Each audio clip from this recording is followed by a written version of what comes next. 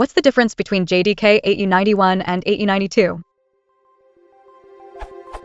The Oracle website seems to be recommending version 8U91 when you click on Java for your computer.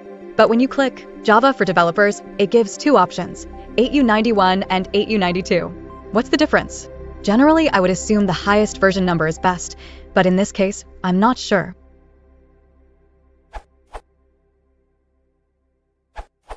JDK 8U91 and 8U92, two new Java 8 updates are now available. Java SE 8U92 is a patch set update, including all of Java 8U91 plus additional features. Please check the release notes below for JDK 8U91 and 8U92.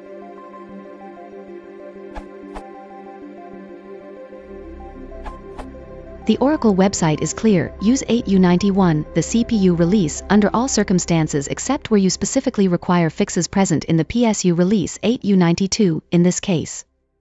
The difference between CPU and PSU releases is explained via a link on the release page. For future reference, the exact quote from the Oracle release blog is, JDK 8U91 and 8U92, two new Java 8 updates are now available. Oracle strongly recommends that most Java SE users upgrade to the latest Java 8U91 CPU release, which includes important security fixes. Java SE 8U92 is a patch set update, including all of Java 8U91 plus additional features. You can download the latest JDK releases from Java SE downloads page.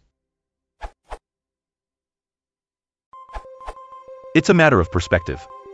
What Derek didn't quote was, Java SE patch set updates, PSU, IEU92, contain all the fixes in the corresponding CPU, IEU91, as well as additional non-critical fixes.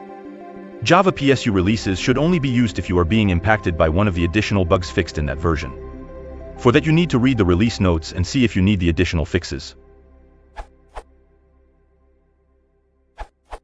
What I think also should be quoted.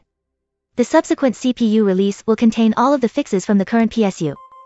i.e. 8U101 should contains all changes and fixes that were in 8U92 but not in 8U91. However, when I look at the release notes of 8U92 and 8U101, there are some new JVM options in 8U92, exiting out of memory and crashing out of memory, but they are not in 8U101.